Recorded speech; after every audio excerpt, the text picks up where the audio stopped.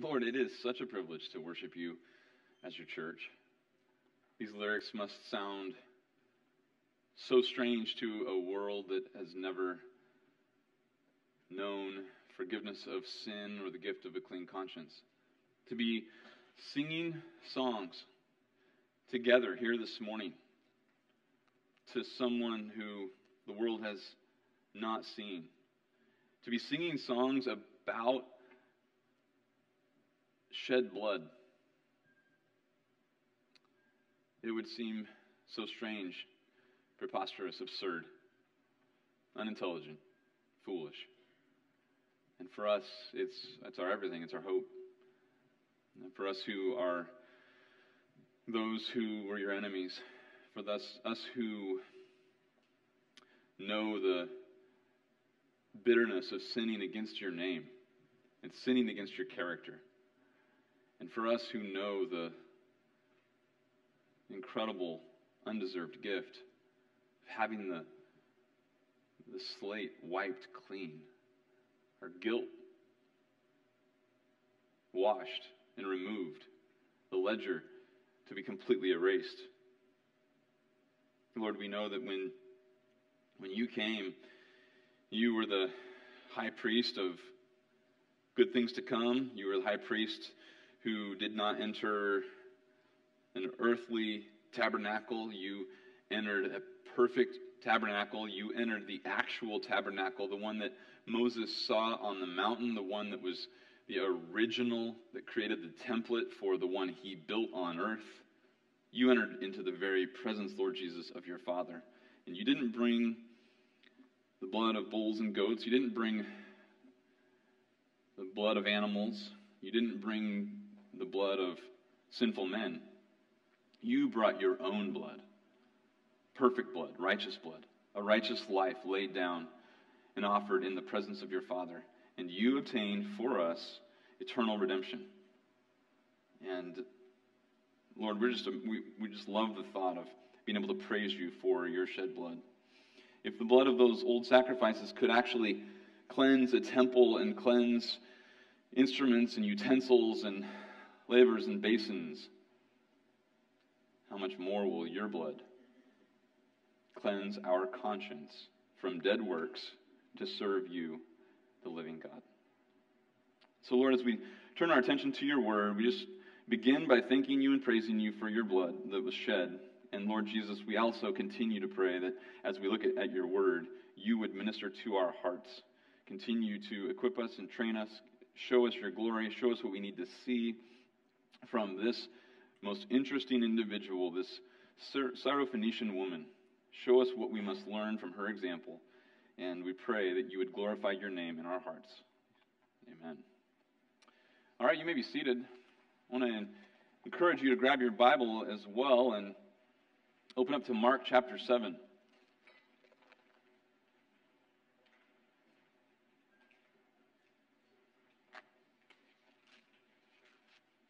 Mark chapter 7. We're going to look at the story of this Syrophoenician woman. It begins in Mark 7, verse 24, and goes through verse 30. So let me read this, and I would encourage you to follow along.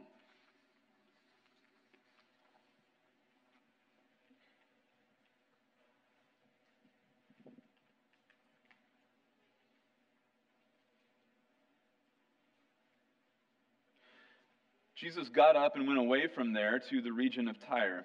And when he had entered a house, he wanted no one to know of it.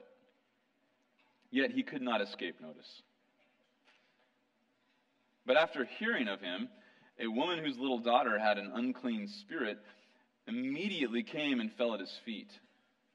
Now the woman was a Gentile of the Syrophoenician race, and she kept asking him to cast the demon out of her daughter. And he was saying to her, "Let the children be satisfied first, for it is not good to take the children's bread and throw it to the dogs." But she answered and said to him, "Yes, Lord, but even the dogs under the table feed on the children's crumbs." And he said to her, "Because of this answer, go, the demon has gone out of your daughter." And going back to her home, she found the child lying on the bed, the demon having left. This is a most remarkable story. It's a story not of a man and not of a Jew, a Syro-Phoenician woman. This is actually a very significant transition, a change in the story of Mark. And so to properly appreciate this story, we're going to have to dive in and do a little bit of context this morning. Before I do that, though, I titled this Defiled and Defenseless. Defiled and Defenseless. One of the most incredible aspects of this story is that here you have an unclean woman, unclean in the definition that Jesus gives in Mark chapter 7, verses 1 through 23, and Jesus tells her in no uncertain words that she is unclean, and she does not defend herself against that accusation. She embraces it immediately and entirely. I'm always amazed by reading the gospel accounts, and you see Jesus in all of his glory. You see still fleshed in humanity, but nevertheless his righteousness and his miracles and his self-attestation and his fulfillment of prophecy. And you see people seeing the signs and the wonders and the miracles and all the evidence. And you see people even believing that Jesus is who he said he was, believing that he's the Messiah, believing that he's the Son of God. But probably the better test is, do they believe that they are who Jesus says that they are? There's a lot of people who believe that Jesus is God. But what about when God says, you're defiled, you're unclean, you're sinful, you're hopeless, and you have no remedy apart from me? And that's what we have here. We have a woman who completely embraces the accusation without even flinching. This is very significant because this is really a transition from a part of the story that has been focused on Jesus' ministry as he's giving a lesson to the disciples. It's been focused on his ministry to Jews, and now he's transitioning to a period of ministry that's primarily to Gentiles. And so I want to back up a little bit and do a little bit of review about how Mark has structured his gospel, because this is one of those stories where we really need to pay attention to the structure as a whole if we're going to benefit from the story as Mark tells it. If you've been here through our study of Mark, you might remember at the very beginning we looked at how Mark really breaks up his gospel, and a couple of the major ways that he shows us how he structures his story is through some geographical titles. And a geographical title is different than just a geographical reference. There's geographical references throughout the gospel. But occasionally, he'll make a title. He'll just make a complete statement. They went to a certain location, period. And it's not just hanging there as a descriptor telling you something necessary for the story. It's just like a geographical heading that kind of shows you a section of the gospel. And so we saw this in chapter 1, verse 21. Mark writes, they went into Capernaum. And it's really kind of its own sentence in the original. It's just that's the sentence. They went to Capernaum. And it becomes a kind of a geographical title. And then the next time we see that is in Mark chapter 8, verse 22, which we're coming up on. And in 22, it just simply says they came to Bethsaida. And in this section, Mark chapter 1 through Mark chapter 8, the focus is on Jesus' shocking identity. Here's Jesus, this man from Nazareth, and his identity is he's the Son of God, and nobody seems to get it except the demons. The religious leaders don't seem to get it. The population doesn't seem to get it. And the disciples, honestly, don't seem to really fully get it. And that's part of the section that we're in right now. The second aspect that shows us how Mark breaks up this gospel is these refrains. This first section, Mark 1 through 8, the refrain is unbelief. The refrain is unbelief. And so if you remember, go back to Mark chapter 3 for a second and look at verse 5 and 6. This is the conclusion to this first section of this, act, if you want to call it Mark 1 through 8, Act 1. Well, then this first section is really documenting the unbelief of the religious leaders. In chapter 3, verses 5 and 6, Mark writes, after looking around at them, the religious leaders who were there when he did this healing on the Sabbath, he looked around at them with anger, grieved at their hardness of heart, and said to the man, stretch out your hand. And he stretched it out, and his hand was restored. The Pharisees went out and immediately began conspiring with the Herodians against him as to how they might destroy him. And here's just clear evidence they are not believing who Jesus is. They refuse to accept his identity, and they plan to murder him from that point on. So the chapters 1 through 3 is focused on the unbelief of the religious leaders. And you see their hostility becoming increasingly external, increasingly verbalized, hostility is just rising with each story. You get to chapters 3 through 6, and the focus is on the people of Israel, the nation, the population itself. And in chapter 6, verse 6, it just simply says, Jesus wondered at their unbelief. And in a section that's so full of wonder and marveling and amazement, Jesus is just blown away by the unbelief of the nation. And then in chapters 6 through 8, the focus is on the disciples. And this has happened several times in this section where Jesus has talked about their slowness to believe, their hardness of heart. Are you really understanding? He says that after the feeding of the 5,000, after walking on the water. And in chapter 8, verses 17 through 21, we find the third refrain, and listen to what he says.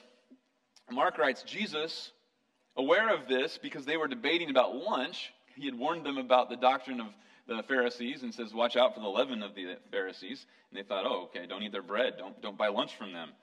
And so Jesus is aware they're having this argument about lunch, and he says to them, why do you discuss the fact that you have no bread? Do you not yet see or understand? Do you have a hardened heart? Having eyes, do you not see? Having ears, do you not hear? And do you not remember? When I broke the 5 loaves for the 5,000, how many baskets full of broken pieces you picked up? They said to him, 12.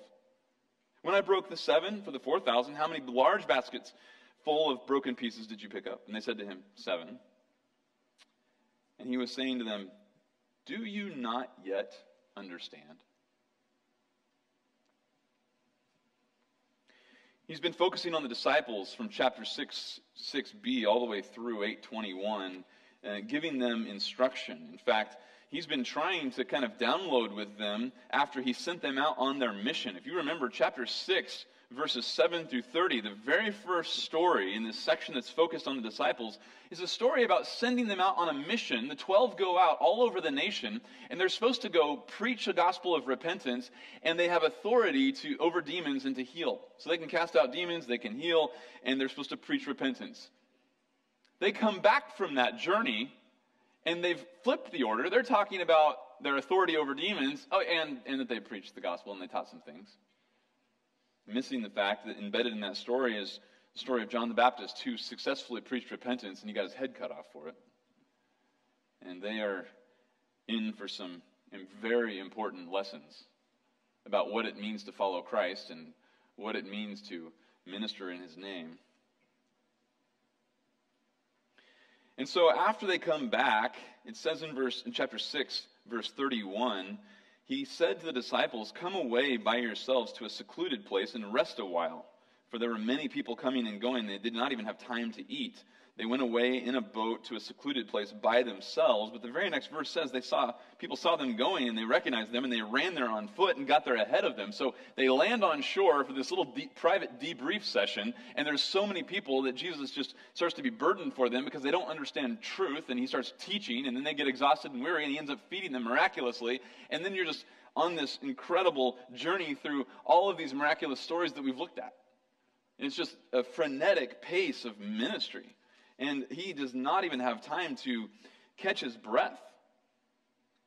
In verse 24 of our passage, Jesus goes away from that location. He goes to the region of Tyre. He's still escaping from the spotlight with his disciples, and it seems to be that he's still trying to find time to instruct his disciples, to teach them, to explain to them, look, there's some things you're not getting about what it means to follow me and what it means to minister in my name.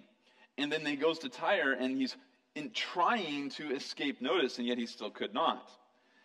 And so there's still this incognito pursuit, and he's trying to minister to his disciples, and lo and behold, there's this woman who knows that he's there and finds out. This is an incredible section, Mark chapter 6 through 8, there's a symmetry to it. And I want you to see this. I put it on a slide here, I believe on the next slide. There's a parallelism to this section of the Gospel of Mark. It matches itself perfectly.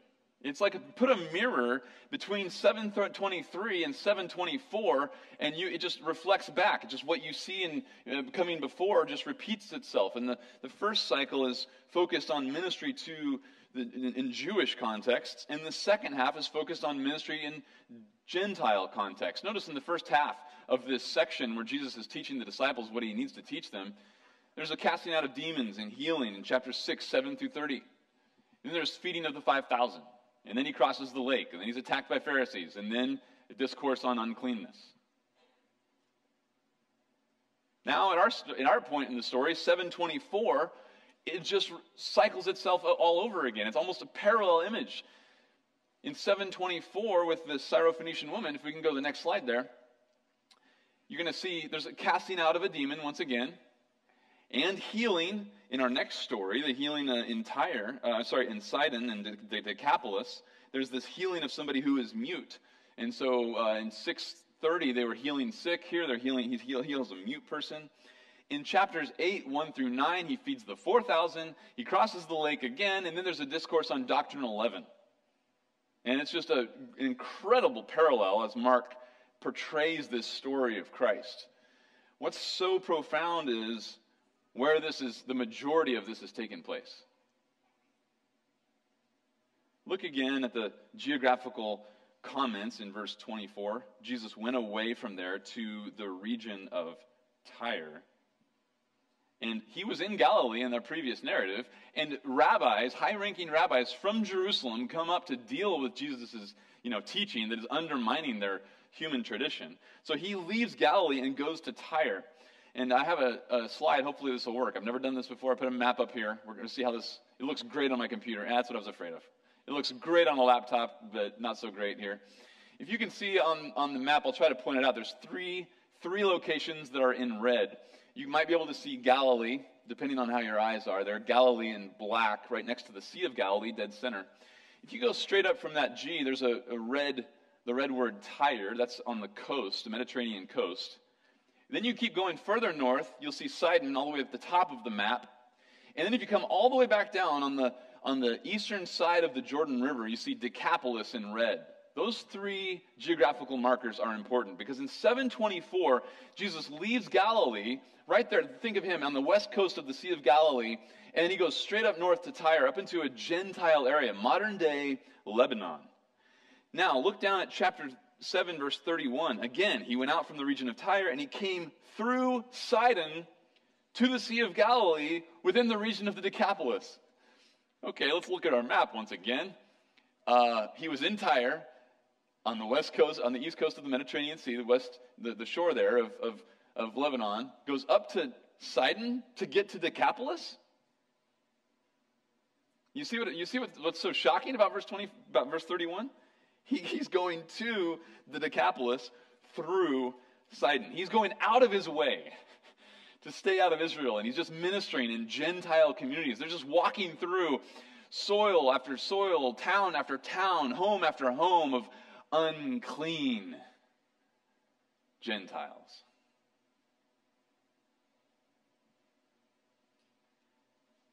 Casting demons out of Gentiles, healing Gentiles, feeding miraculously Gentiles.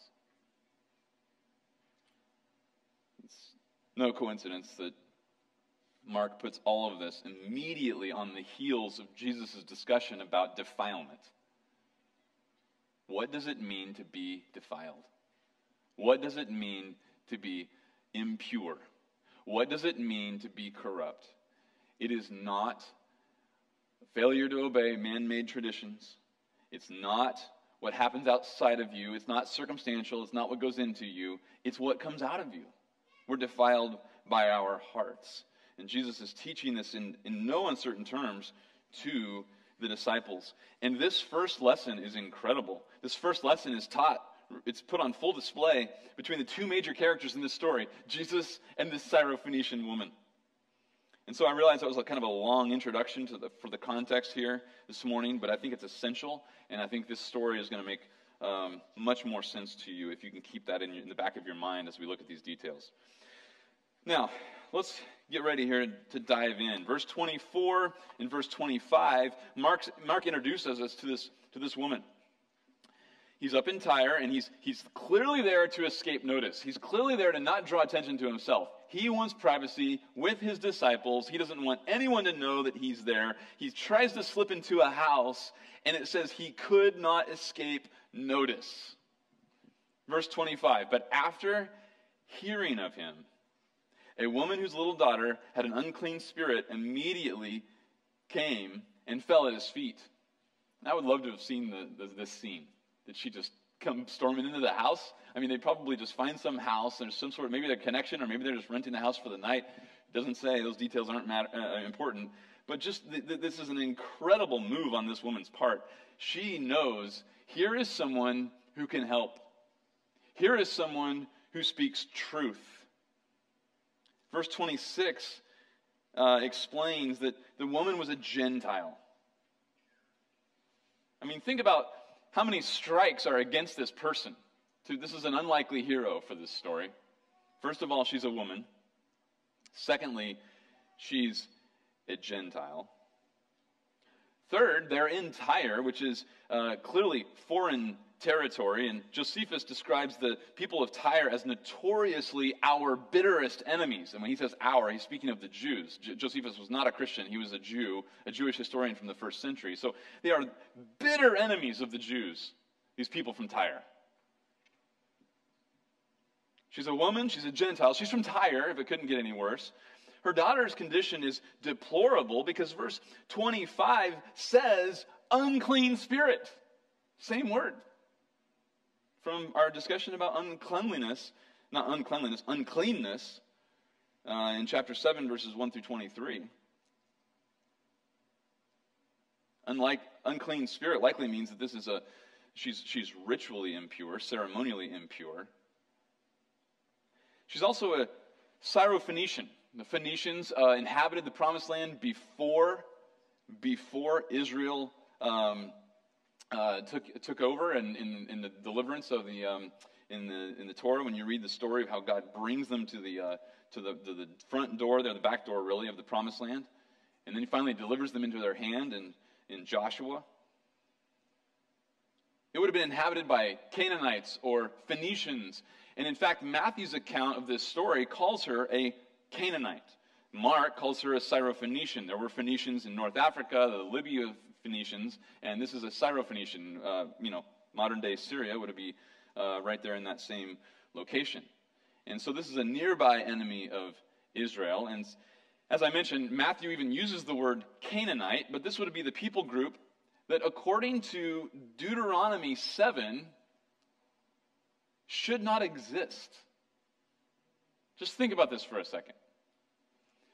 I'm going to read to you from Deuteronomy, and this is what Moses tells or reveals of God's will for the nation when they're going into the Promised Land.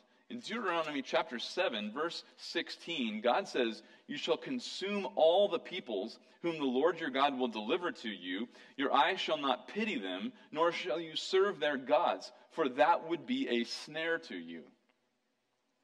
These are people who hate the Lord and are worshiping all sorts of idols. They are worshiping themselves, and they are in animosity not only to God and to His people, but to His people. And of course, there were people from within the Promised Land who were converted and became part of Israel. Rahab and her family would be a good example of that. But the command is to wipe out all the idolaters in the Promised Land, because they're going to be a snare to the worship of Yahweh among the people of God. And so the command is to wipe out everyone, to wipe out all idolatry, so the land would be completely consecrated to the worship of Yahweh, exclusively. Now, what's interesting is, how did they do? How did that go down? Let's skip over to Joshua chapter 16, verse 10. And listen to this. In Joshua 16, the narrator says, "But they did not drive out the Canaanites who lived in Gezer. So the Canaanites lived in the midst of Ephraim to this day. and they became forced laborers. Isn't that interesting?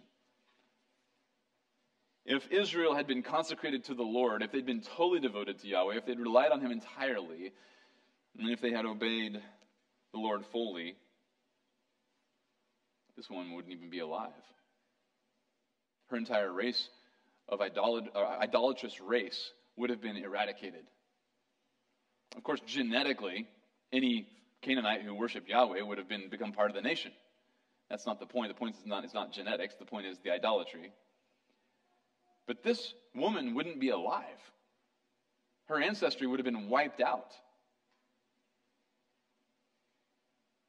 And so here she comes, perhaps barging into the house where they're trying to remain hidden, perhaps beating down the door, and she falls at his feet, asking for help. In verse 27, it just says that Jesus was saying to her, "Let the children be satisfied first. For it's not good to take the children's bread and throw it to the dogs."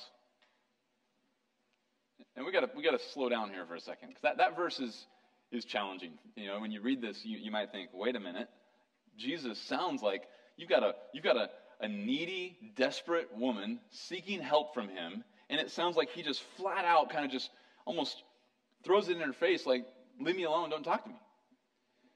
Matthew's account records what sounds like even more harshness when he just refuses to answer her. She's asking for help, and he just doesn't even answer. And the disciples are like, "Do you want us to send her away? Because she's really annoying us. She's following us, calling out. Like, we're getting really tired of her following us around and crying out for help." And just because he wasn't answering her. Now, Mark doesn't record his refusal to answer her.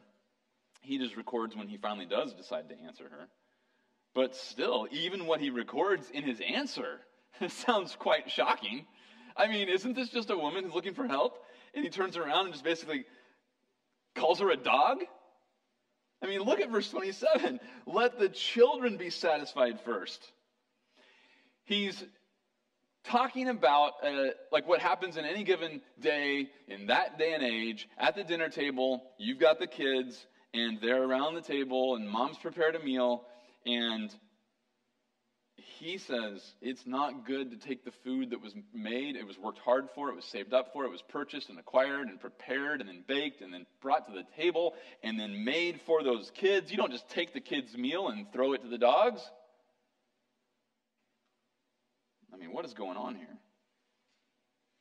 Is Jesus indifferent to this woman's plight? Is he heartless, cold, doesn't care? Not at all. Not at all. First of all, don't lose sight of the fact that he actually came to Tyre in the first place. This is not some sort of like, I can't stand these people. I mean, he actually went there. He just went away from the spotlight, away from the limelight. Now, it's true, if we're tracking with Mark up to this point, that the people in Tyre had already been exposed to him. You can read about that in Mark chapter 3, verses 7 and 8. People from Tyre had already come down to Israel to see Jesus' ministry. So it's not that he's unknown, it's just that he would be less known, and he went to get away. So this is not like a despising of the people of Tyre. He went there in the first place. But secondly, consider there are all sorts of false and idolatrous reasons why people would come to Jesus. I mean, here's a woman whose child is possessed by a demon. Let's just put ourselves in her shoes for a second. You parents, I don't even need to flesh this out. If you're a parent, you know exactly what I'm talking about. I mean, I remember the first time I saw a movie where a father went off to war and he kissed his children goodbye in the middle of the night as he'd been called to a mission. And my 6-month-old was asleep in the other room. And I am just bawling like a baby. Just an intense love for my children. I mean, I could have seen that movie as a bachelor and be like, hey, that was a good movie, whatever. And all of a sudden here I'm just crying like a baby because dad said goodbye to his kids. He's off to war. No, he's leaving the kids. Put yourself in this woman's shoes for a second. to watch your child suffer.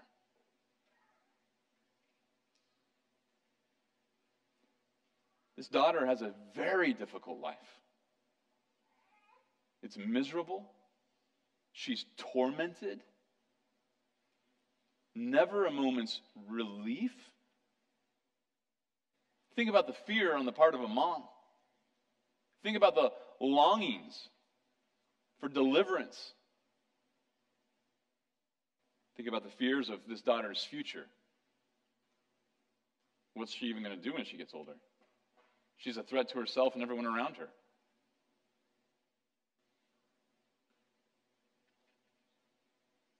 There's probably 1,001 reasons why anyone in that situation could come to Christ for help.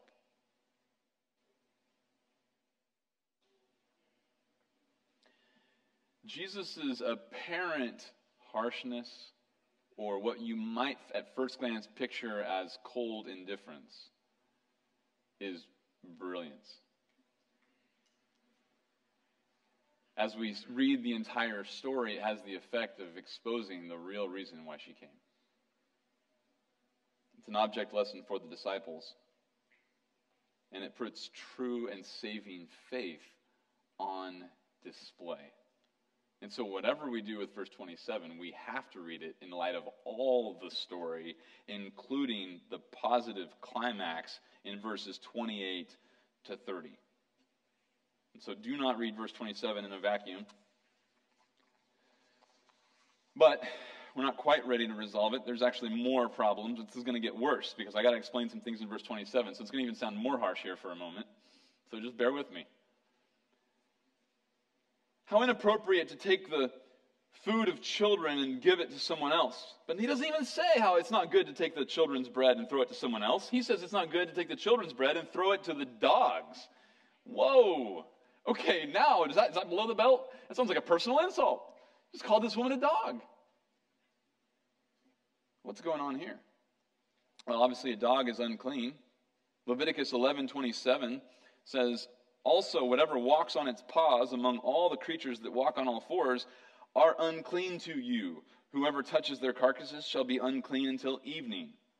Exodus 22, verse 31 says, You shall be holy men to me. Therefore, you shall not eat any flesh torn to pieces in the field. That means it died in an unclean way, and it could be impure meat and defiled. And so if you eat it, you would be defiled. And then it says this, at the end of verse 31, Moses writes that God said, you shall throw it to the dogs.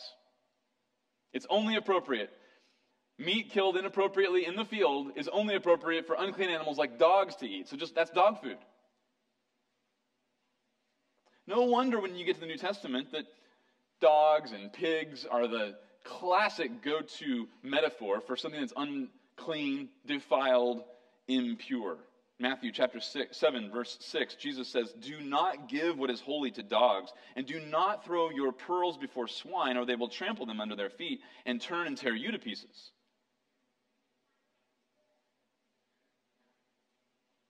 In Luke 16:21, in the story about Lazarus and the rich man, the rich man had everything. But Lazarus, what he was longing to be fed with the crumbs which were falling from the rich man's table, living off of the crumbs that fell off of the table, living like a dog. And then Jesus even says in verse 21, at the end of verse 21, besides, even the dogs were coming and licking his sores. Not only a miserable existence, but then totally unclean. Dogs are licking his sores. He's unclean, and meanwhile getting cleaned by unclean animals like a dog. Philippians chapter 3, verse 2, Paul writes, beware of the dogs. And he's speaking of false teachers. He's speaking of theologians who are not faithful to the gospel as revealed through the apostles. Beware of the dogs. Beware of the evil workers. Beware of the false circumcision. Peter, he doesn't miss out either. 2 Peter chapter 2, verse 22, it has happened to them, talking about false teachers in the early church, it has happened to them according to the true proverb, a dog returns to its own vomit, and a sow, after washing, returns to wallowing in the mire. And again, uses the pig and a dog in the same verse to talk about uncleanliness and somebody who's defiled, who's impure, who's a threat to the church. Finally, at the end of the Bible, John closes out the Revelation. And in chapter 22, he says in verse 15, outside the kingdom, outside heaven on earth, outside are the dogs and the sorcerers and the immoral persons and the murderers and the idolaters and everyone who loves and practices lying. They're outside the kingdom. Who's outside the kingdom? Dogs. Anybody who's defiled, anybody who's impure, anybody who practices lying, anybody who's an idolater, anybody who does any of those things, and their life is characterized by those things. In the Old Testament, uncleanness makes one guilty. In Leviticus 5, if you touch a corpse, you're unclean and he will be guilty. In Leviticus 7, if you eat of the sacrifice of a peace offering while being ceremonially unclean, you are cut off from the people. The term here for unclean means to be ceremonially unclean, to defile oneself or to be defiled. The significance of this concept is that one is spiritually defiled. They are guilty, worthy of being cut off from the people of God, taken outside the camp, and to be burned. What would defile a worshiper could be sexual impurity and perversion, so that those who practice such things are actually like the nations. And Leviticus 18 says, "Do not defile yourselves by any of these things, for by these things the nations, which I am casting out before you, have become defiled." Coming to the Lord's temple after worshiping Molech would defile the temple. Touching a corpse, and that was in Leviticus chapter 20, verse 3. In Leviticus 21, touching a corpse, which is a result of the fall, obviously death was a result of the fall, so now a corpse is because of death, then that would defile you, in Leviticus 21. To be defiled means to be worthy of being cut off, cast out, outside the presence of God, outside the people of God. It means you are guilty. It means you are unclean. You are impure. And so Jesus says to her, in response to her plea for help, "Can you cast this demon out of my daughter?" He says, "You know what? It's not appropriate to take the kids' bread." The kids are the Jews. The kids are the people of God. To the Jew first, and then to the Greek. And when Jesus sent out the 12 in Matthew's parallel of Mark 6, he says, "And go only to the lost sheep of the nation of Israel." He sends them to Israel. And here he tells this Syrophoenician woman, you don't get the kids' bread. It's not appropriate to take the kids' bread and throw it to dogs. Verse 28, "But she answered and said to him, 'Excuse me?'" I mean, this response. Look at this response. "Yes, Lord." You think about the significance of what Jesus just said in verse 27. What's the true definition of defilement? Being born a Syrophoenician? No. Having a heart that produces, verse 21, evil thoughts, fornications, thefts, murders, adulteries. Verse 22, deeds of coveting, wickedness, deceit, sensuality, envy, slander, pride, foolishness. All these things proceed from within and defile the man. That's the definition of defilement. And Jesus says, "I'm not taking bread from kids and giving it to the dogs." And she says, "Yep, I get it. True. Guilty as charged." She agrees entirely. She unflinchingly says, "Yes, Lord," and admits, "I'm a dog." Look at how she says it. "Yes, Lord, but even the dogs under the table feed on the children's crumbs." She doesn't defend herself. She doesn't deflect. She embraces the accusation entirely. I mean, there is so much wit and repartee here. It's reflected in Christ's brilliance in this humble woman's faith. It's just incredible. Jesus introduces a discussion about bread, and she turns and responds with this meager hope for crumbs. Consider that Jesus loves to use bread and grain as a metaphor for spiritual nourishment. He does it all through the Gospels. And in fact, it's all through the Old Testament as well. Remember Deuteronomy chapter 8, verse 3? Man shall not live by bread alone, but by every word that proceeds from the mouth of God. In Isaiah 55, it's interesting, and I want to turn to Isaiah 55 for a moment. Isaiah 55 is such a helpful text on this connection, this frequent connection between bread and the Word. In Isaiah 55, verse 1, Isaiah writes, "Ho, everyone who thirsts, come to the waters, and you who have no money, come, buy and eat. Come, buy wine and milk without money and without cost. Why do you spend money for what is not bread, and your wages for what does not satisfy? Listen carefully to me and eat what is good, and delight yourself in abundance." He's talking to people who have no resources. And this is not talking about the financially destitute, the financially poor. It's not talking about some sort of welfare society where they need some stamps. This is, you have no spiritual resources. You have nothing spiritually to sustain yourself. You have no wine, no milk, no bread, and you have no money to get it. So why would you spend all your money and all your labor and all your efforts to get something that cannot satisfy your soul? Skip down to chapter 55, verses 8 through 11. God says, "My thoughts are not your thoughts." I mean, we're getting to the heart of what it means to have the Word of God. You're getting the heart and mind of God. "My thoughts are not your thoughts, nor are your ways my ways, declares the Lord. For as the heavens are higher than the earth, so are my ways higher than your ways, and my thoughts higher than your thoughts. For as the rain and the snow come down from heaven, and do not return there without watering the earth, and making it bear and sprout, and furnishing seed to the sower and bread to the eater, so will my word be which goes forth from my mouth. It will not return to me empty, without accomplishing what I desire, and without succeeding in the matter for which I sent it." So the person who has no money to buy bread, wine, or milk, and has no resources to begin with, come to God, who will cause his word to rain down and will not allow it to be void. It will produce its intended effect. We don't live by physical bread, wine, and milk. We live by the Word of God. And so we fast forward back to Mark, and Jesus has already used grain to symbolize the Word. Remember the parable of the sower and the seed? What does the seed symbolize? According to Mark 4:14, the seed is the Word of God.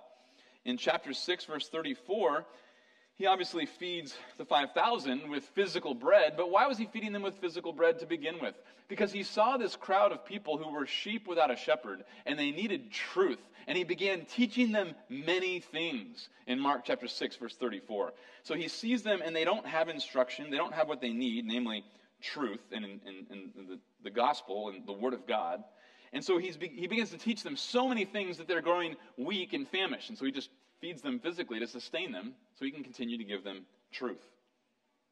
And then, as I mentioned already, at the end of this section, in chapter 8, verses 11 to 13, there's this showdown again with the Pharisees. And then in verse 15, he's warning the disciples about their doctrine and to watch out, beware of the leaven of the Pharisees. They still think he's talking about physical bread. He's talking about truth. He's talking about how they think of God and what they know to be true of the gospel. And that's what he's trying to protect them from. And in this quick repartee, back and forth between Jesus and the Syrophoenician woman, he introduces bread, and she just says, "I don't even need a loaf. I'm content with crumbs."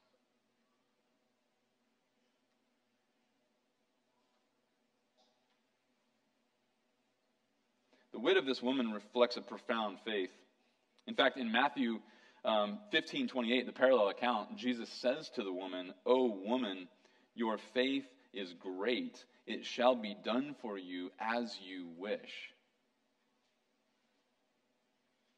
This woman believes Christ. She believes Christ. She trusts Christ. She embraces his self-disclosed identity as the Son of God. But so did a lot of people. What sets this woman apart? There's more to believing than Jesus is who he says he is. She believes that she is who Jesus says that she is. This is the better test of one's faith, because he defines uncleanness and defilement. He defines what it means to have a guilty heart in chapter 7, verses 20 to 23. Of course, the Pharisees didn't understand the showdown that happened in verses 1 through 13. The disciples are still confused, so he starts to explain it even more in verses 14 to 23.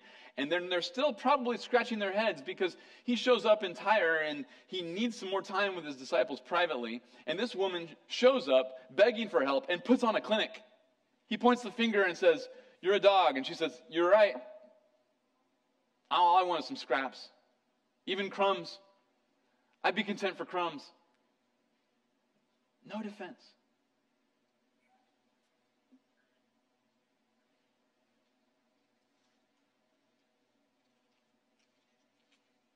Our problem is not that we have a few problems, a few needs, a few lacks, a few failures.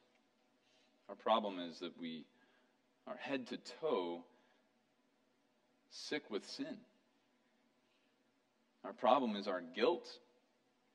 Our problem is our uncleanness, our internal, our essential defilement before God. And this woman shows us that admitting and acknowledging our impurity is necessary to follow Christ. It is necessary for following Christ. I'm going to take a few minutes and just highlight a few passages. Just think about this for a second. You can follow along if you want. I'm going to jump around through a few passages for a moment. Or you can just listen. In the Sermon on the Mount, remember how Jesus begins. In the Beatitudes, the very first words of the Sermon on the Mount, he says, "Blessed are the poor in spirit." Blessed are those who are spiritually destitute, bankrupt, poverty-stricken. They have no spiritual resources. Those are the ones to whom belongs the kingdom of heaven. Verse 4, "Blessed are those who mourn." These are the people who mourn over their sin. They are grieved when they sin against God. They're grieved when they offend God. They are grieved by everything that would come out of their heart that would be loathsome to the Lord. People who mourn over their sin shall be comforted. I mean, this characterizes kingdom citizens. This acknowledgement of guilt, this ownership of internal defilement. In Luke chapter 7, we see that this acknowledgement of guilt, this ownership of defilement, like the Syrophoenician woman, actually determines whether people respond to the gospel or not. In Luke chapter 7, let me read it to you. Sorry, I got the wrong reference there. Luke 7, 28 to 30, Jesus is talking about this John the Baptist, and he says, I say to you, among those born of women, there's no one greater than John. Yet he who is least in the kingdom of God is greater than he. What does that mean? As far as human greatness goes, there's no greater role than to be the forerunner for the Messiah. You want to define tasks and jobs given to men by God? John's was number one. That's what that means. That's the greatest calling you can imagine, to be the forerunner for the Messiah? Wow. And then he flips to the opposite side and says, yet he who is least in the kingdom of God is greater than he. Not a statement that John's not in the kingdom. A statement that, as far as it goes with earthly greatness and earthly significance, being number one on earthly significance ranks below being the last ranking citizen in the kingdom. It's that important. It's that significant. It's that great. So he says this in the next verse. When all the people and the tax collectors heard this, they acknowledged God's justice, having been baptized with the baptism of John. But the Pharisees and lawyers rejected God's purpose for themselves, not having been baptized by John. What's the logic here? Jesus makes a statement that earthly significance, here's your ranking. It starts right here, goes down to here. Number one, I'll tell you, is John the Baptist. Now let's talk about heavenly significance. Here's number one, here's the last ranking Christian, and it's way over John, way over earthly significance. It's a truth that your earthly significance plays no contribution to making it into the kingdom. That's the logic. And when they hear that message, it totally polarizes the audience. You have individuals hearing that message who are like the Syrophoenician woman. They know they are unclean. They have admitted their guilt. They have acknowledged, I am essentially wicked and corrupt to the core of my being. And those are the people, the tax collectors, they hear this and they acknowledge God's justice because they've been baptized by John, a baptism of admission. I am a sinner, I need to be cleansed. And so to acknowledge, I have no earthly significance to speak of. I'm empty-handed. God says your making it into the kingdom has nothing to do with earthly significance. And they're like, amen and amen. And the other half of the audience, they're not like the Syrophoenician woman. They won't acknowledge their guilt. They won't acknowledge that they're defiled, that they're impure at the core of their being. Particularly the Pharisees and the lawyers rejected God's purpose for themselves, not having been baptized by John.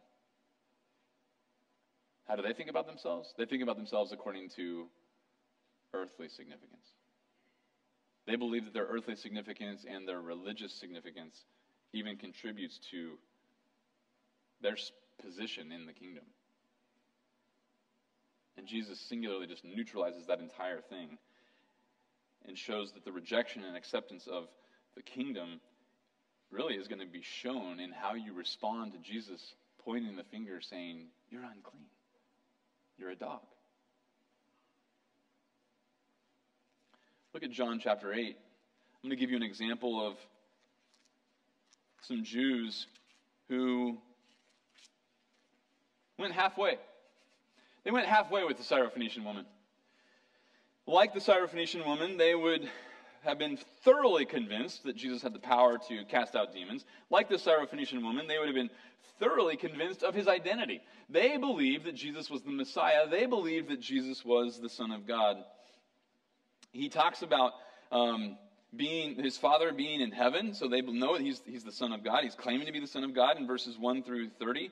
And so verse 30 of John chapter 8 says, as he spoke these things, many came to believe in him. So they believe what he's saying. They believe his identity. They believe in who he is. Yep, you're Jesus of Nazareth, but you're the Son of God. I believe it. I absolutely believe it. You're talking about it right here in the temple at the Feast of Lights ceremony. I'm tracking with you, Jesus. I am all in.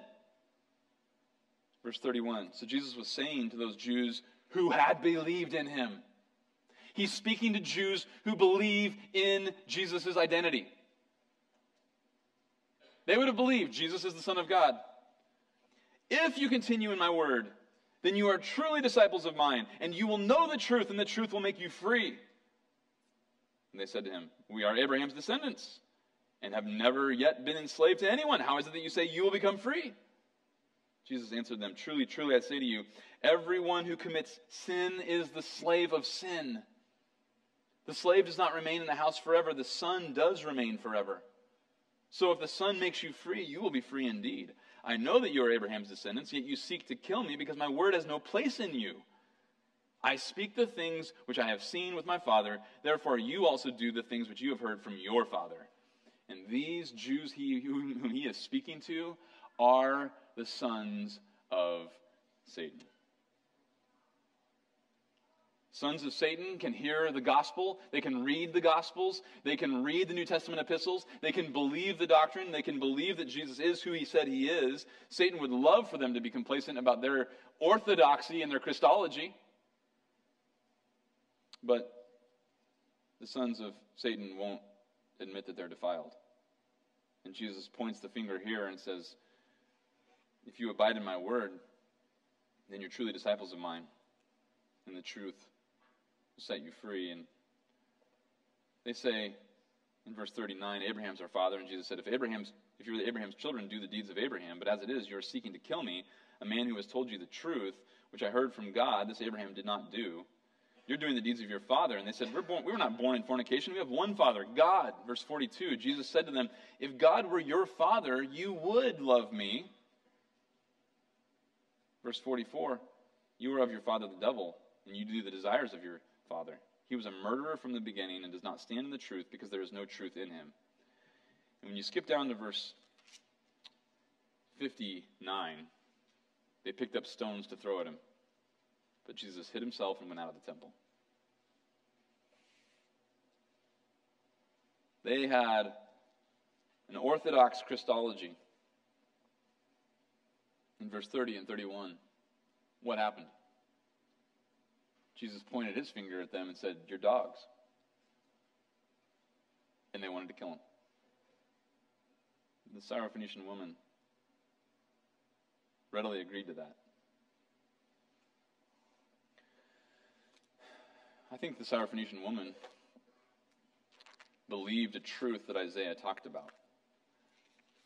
In Isaiah chapter 64, it pictures the unclean and their need for righteousness. Listen to Isaiah 64, verses 4 through 7. From days of old they have not heard or perceived by the ear, nor has the eye seen a God besides you, who acts in behalf of the one who waits for him. You meet him who rejoices in doing righteousness, who remembers you in your ways. Behold, you were angry, for we sinned. We continued in them a long time, and shall we be saved? For all of us have become like one who is unclean. Again, the unclean reality here is an internal, spiritual reality. All our righteous deeds are like a filthy garment. Even the good things we've done externally have been defiled because our hearts are unclean. All of us wither like a leaf. Our iniquities, like the wind, take us away.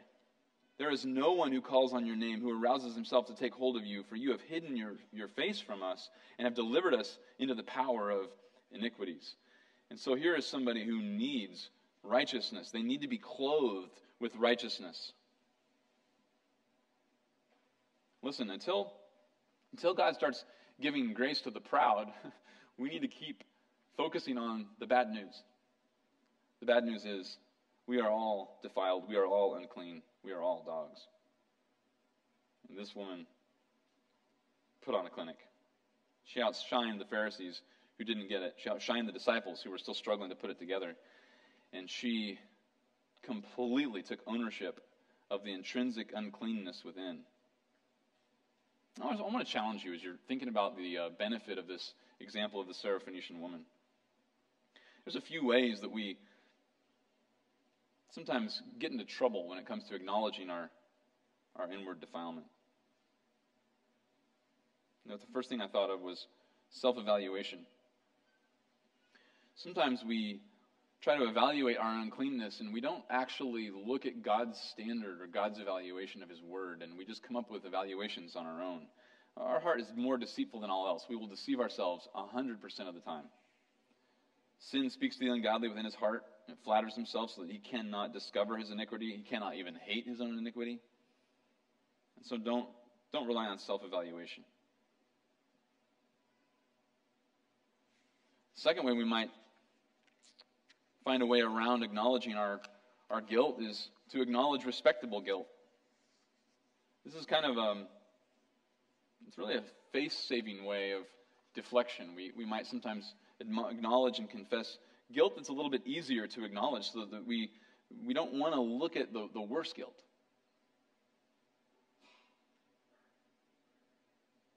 Hosea 5:15 says, I, the Lord, will go away and return to my place until they acknowledge their guilt and seek my face. In their affliction, they will earnestly seek me.